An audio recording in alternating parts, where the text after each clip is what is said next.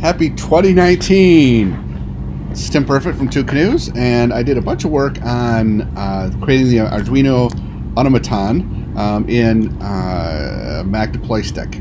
So I want to show it to you. So what I have here is my Arduino Micro, and I plugged into a USB cable, and I've got it to a dongle that goes into my MacBook Pro. So I'm going to show you how you would program this to use it to boot up and automatically do keystrokes for setting up Mac for mass deployment.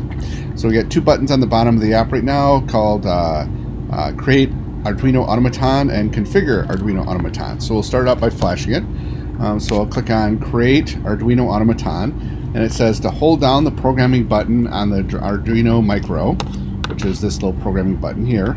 So I hold it down while plugging it in, and then you just wait until see the blue light turns on, and then you release it. Then once you do that, it'll detect it, and it says device found, and now it says to press it again and then press OK.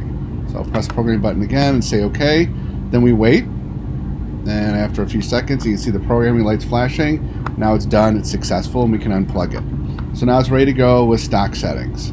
And the idea of what this does is that you boot up a Mac holding the Option key down, and then you plug this in, and it does all the keystrokes all the way up to launching terminal and starting the install process using the resources that are created with Mac Deploy Stick. So the normal, in order to run the command, you have to have the specific command that has the hard drive, the external drive named a specific way. So let's say what you want to change that.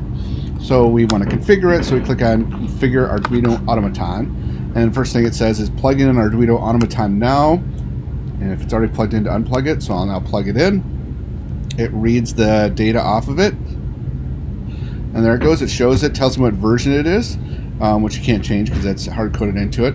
Here's the command that runs in the recovery partition. So again, let me repeat what Arduino Automaton does. It will do the keystroke to do recovery partition, wait for, and this by default 120 seconds. I changed it to 130 during testing.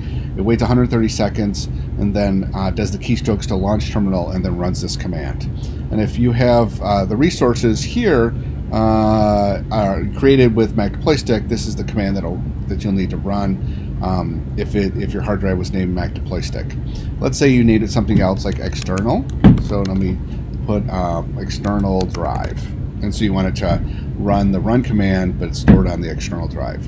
So I click on update, and now the Arduino has been updated. If I go back into configure Arduino Automaton, it'll read the settings back, and now you can see that it was actually changed.